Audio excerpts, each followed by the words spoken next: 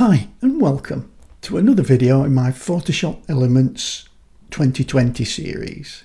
Now when you import an image into Photoshop Elements, the name and location assigned by your operating system is recorded in the catalogue. An important thing to remember is that Photoshop Elements has a connection between the catalogues and your original file. Now let's examine that in terms of your house. Your house, it has an address, and when the postman has a letter with that name and address on, he or she knows where to deliver it to.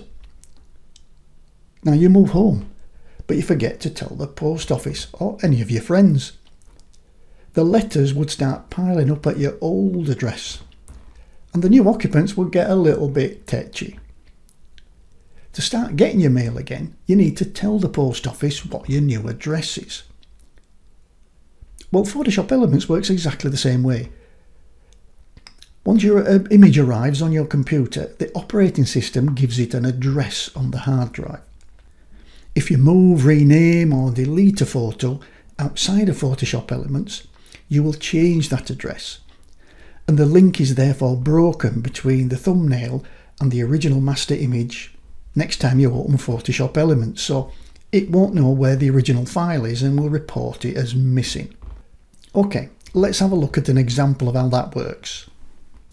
Okay, here we can see that I've got two folders of images. I've got import 1 and I've got import 3.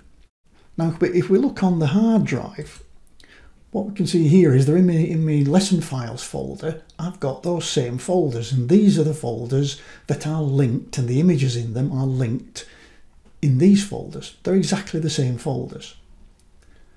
So now let's rename this folder. So I'll call this folder 2, but I'm now doing it outside of Photoshop Elements. Okay. We go back to Elements and everything seems to be as it was. It's still import 3.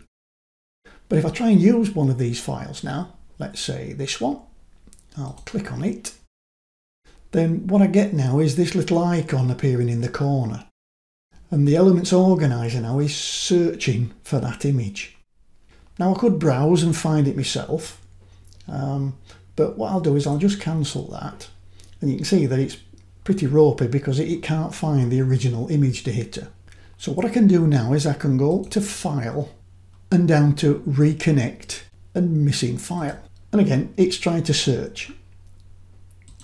So if I click on Browse, what it'll do is it'll bring me up what it's found so far when it's been searching. And it's found that there's a folder called import 1, there is a folder called import 2, and this file is missing because it now thinks it's in folder 3.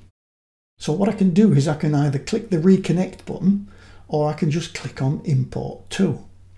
And this will reconnect anything that's inside import 2. So if you just watch up here now, here we've got import 3.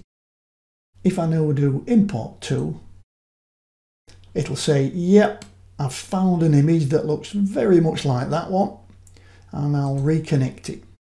And what that's done now is that's reconnected all the images, and it's actually found the fact that yes, we renamed that folder to import 2. So now everything's connected and everything in Photoshop Elements world is wonderful. Now if we try and do that again, we'll find that Photoshop Elements will just do it automatically. Once it's done it once, it will just automatically search, and it is really, really very good at finding those missing files for you. Well, that's it for reconnecting your missing files. I'll see you in the very next video. Bye for now.